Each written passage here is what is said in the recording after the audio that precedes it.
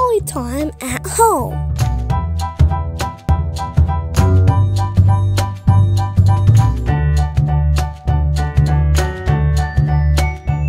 Hi everybody, my name is Caroline and I work for the Girl Scouts of Western Ohio. Today we're going to be reading The Zoo in the Sky by Jacqueline Mitton, pictures by Christina Balit. The Zoo in the Sky is one of my very favorite books to read, and there are actually a lot of different stories in here, so we're just going to read a few. If you're interested in reading and hearing more about these stories, you should definitely check out this book.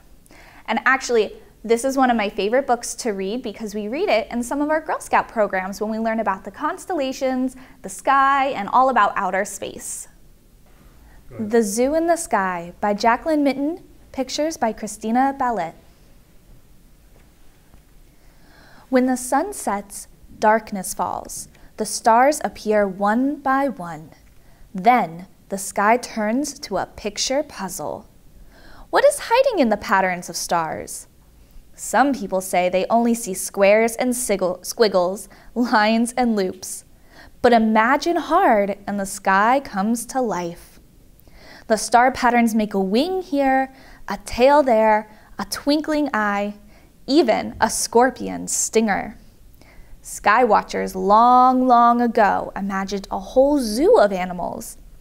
They shine there still when you are under the magic spell of the nighttime sky. Do you all see some pictures that they were talking about? I see a wing here and a tail. The great bear. Do you see all these bears here?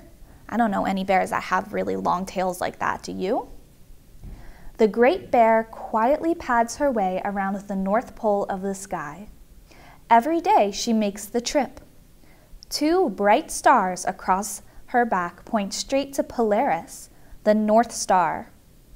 Hanging off Polaris by his tail, the little bear swings around behind her. You won't see bears quite the same anywhere else. Real live bears don't have long tails. Can you see where Polaris might be?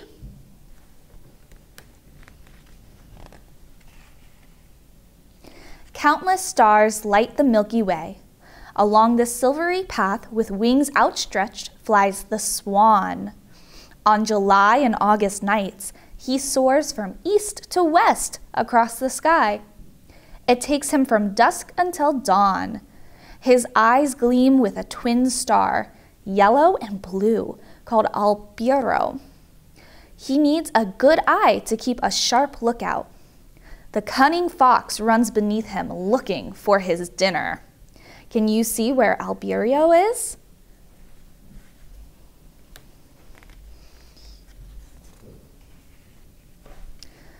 The scorpion has a nasty sting in his tail.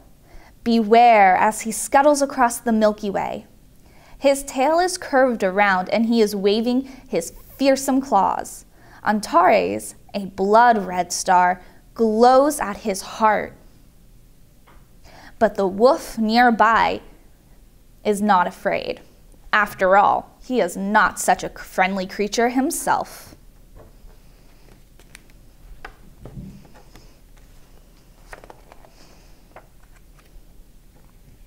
Leo the lion is king of the beasts and lord of the sky. In February and March, he looks down from a throne high up in the heavens. Stars in his mane shine like jewels in a crown. His brightest star lies close to his heart. That star's name is Regulus, which means the little king. That's pretty appropriate for a lion, don't you think, since he's king of all the animals?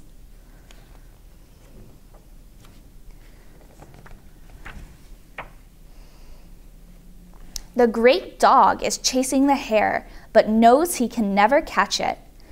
This dog is a splendid, star-studded creature. His brightest star, Sirius, outshines all others in the night sky. Sirius means scorching one, a good name for a white-hot star. But spot it low in the sky and Sirius flashes all the colors of the rainbow, like a diamond glinting in the sunlight. Well, that's a really pretty star. Do any of you have a favorite star that you know of?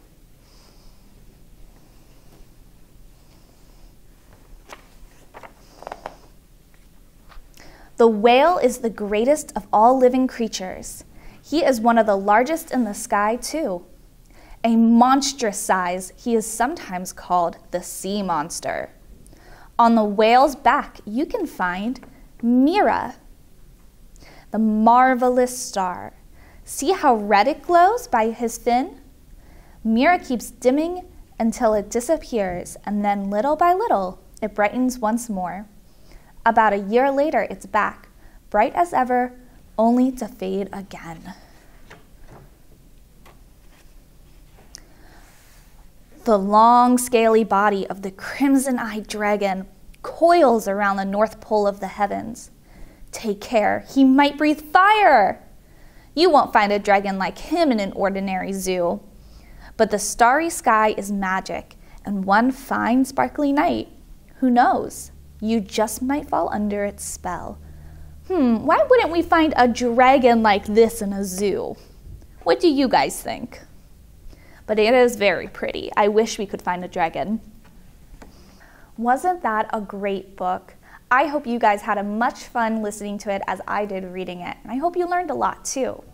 Have a great day. Get free books in the mail. Sign up today.